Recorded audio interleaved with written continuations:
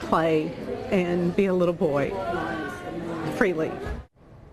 School is out, spring break is in full swing, and it's the perfect time for kids to be kids.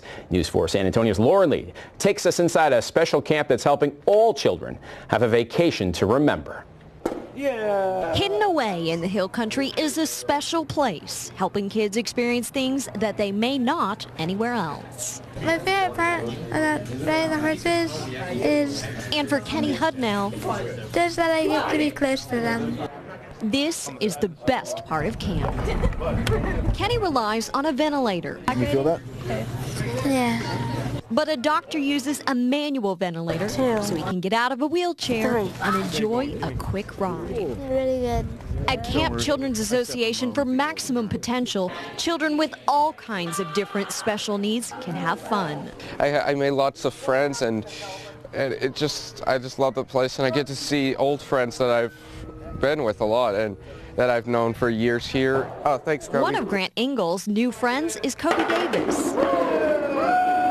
Kobe comes here as often as he can. He's able to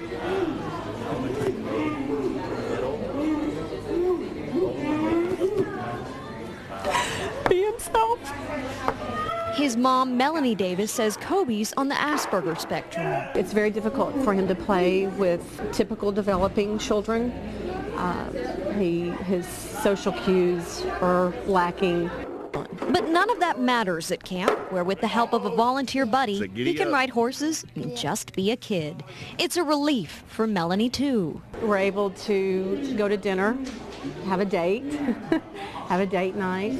The camp is a nonprofit that welcomes children most other camps can't accommodate.